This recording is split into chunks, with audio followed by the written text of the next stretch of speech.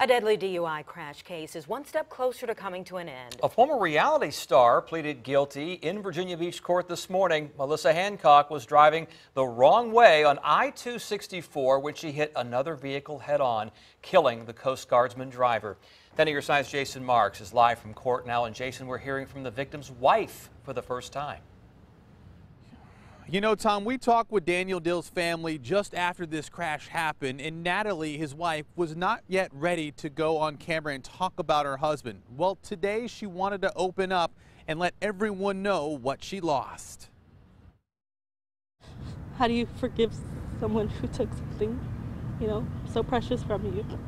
Natalie Dill says she hopes someday that will change. For now, she's just waiting for justice in her husband's death. She took everything from me.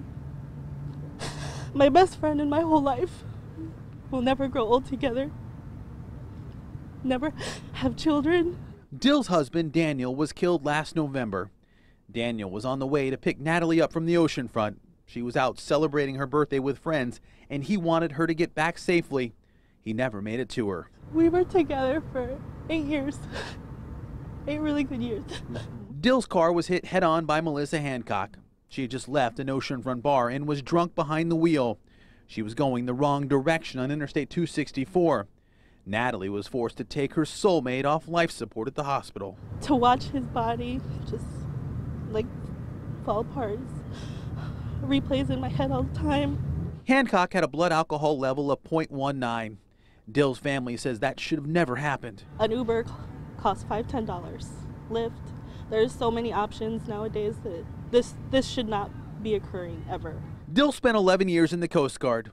There's not a day his family doesn't think about the loss. Dan was like a son to us. He was part of our family. And if you looked in the dictionary on the definition of what a son-in-law should be, Dan's picture should be there because he was the perfect son-in-law. And Hancock will find out her punishment in October. She'll be sentenced October 4th. That date coming up obviously can't come soon enough for the Dill family. Now, coming up tonight on Wavy News 10 at 6, we will tell you about Natalie. She has something around her neck that she carries a piece of Daniel every single day. That story coming up in about an hour. Live in Virginia Beach, Jason Marks, 10 on your side.